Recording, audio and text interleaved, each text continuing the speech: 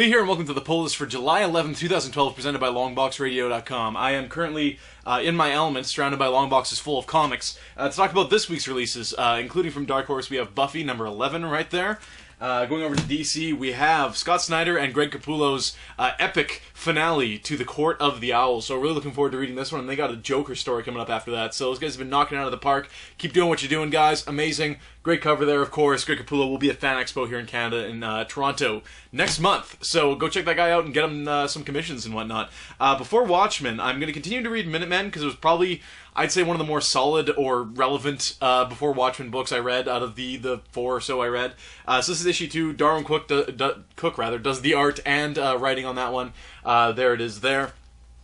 Swamp Thing, another Scott Snyder book this week. This is number 11 here. Looks like it's going to be pretty cool. Yana Paquette no longer even on credited with any art for the book. It's now Marco Rudy. So we got some new art going on, but they look to always be emulating Yana Paquette's work. So cool stuff. The story's going to cool places now too. Not that it hasn't been already.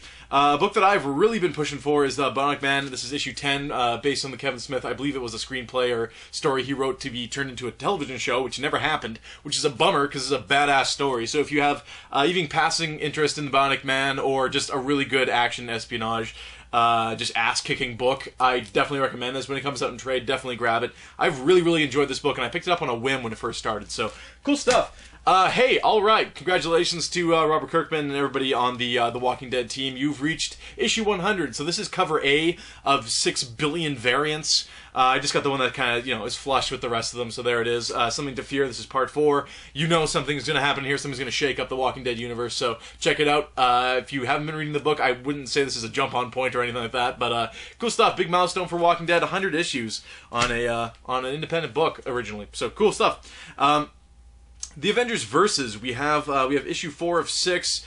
This one's going to have Remender, I guess, writing the majority of it. We have Daredevil and Psylocke, as well as Thor and someone. I guess that's Emma Frost? Is that what she looks like now? Someone confirm that? Or deny? It's either that or Magic. I think it's Emma Frost. Regardless, there it is. Cool book, has had some pretty cool art, and is more or less what I thought Avengers vs. X-Men was going to be, so that's that right there. Going over to Marvel, we have Avenging Spider-Man, starring Captain Marvel. Of course, this is Miss Marvel. It's Carol Danvers taking on the colors, so to speak, of Captain Marvel and becoming Captain Marvel. Why not? So there it is, Avenging Spider-Man.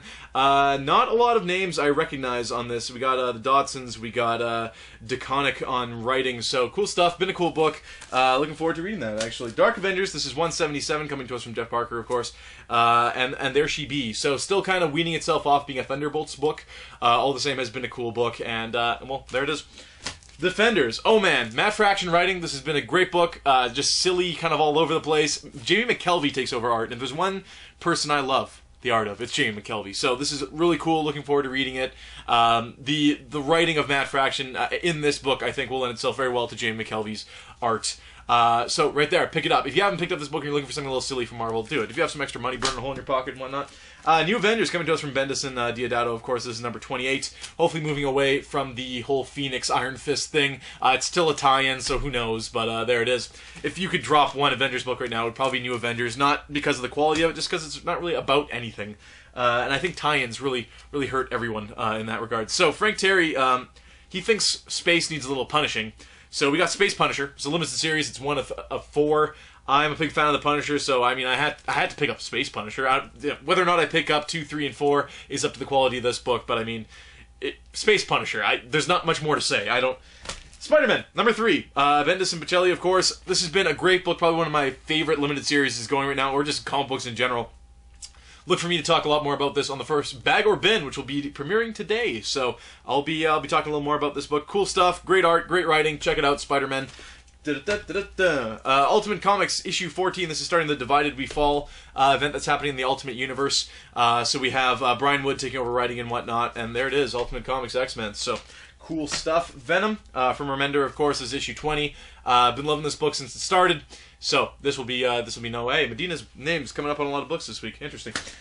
Wolverine and the X-Men. Now we're changing up artists on this. We have Jason Aaron still writing. Bradshaw's taking over the art, And I find with books with characters that appear in multiple books, in this one, I mean, Wolverine, a lot of the X-Men characters appear in a lot of the X books or crossover or event books and whatnot.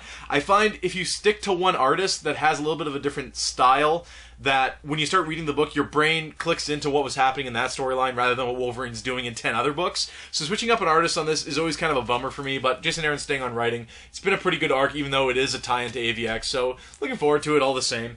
And going over to Valiant, well, it is, of course, the summer of Valiant. So we got Bloodshot #1 kicking off right there, and we also have Harbinger #2. I liked Harbinger #1. All the Valiant books, Exo Manowar and stuff like that, have been kicking some serious ass, so I'm picking them all up as of right now. Archer and Armstrong still coming out, I think, next month or something like that. So there's Harbinger, and that's all the books for this week. I haven't put away books in 2 months, so I have that stack over there. I got a fat stack right here. I've got 2 more on a TV over here, so I got some work to do. But first, we're going to do a bag or bin. Hopefully have a podcast to you this weekend, number 35, talk about all the books. And, of course, San Diego Comic-Con. Someone's already died, fell into traffic, and was hit by a car at the Twilight thing. So, you know, just crazy stuff happening over there. That is the pull list for July 11th. Lee, signing out.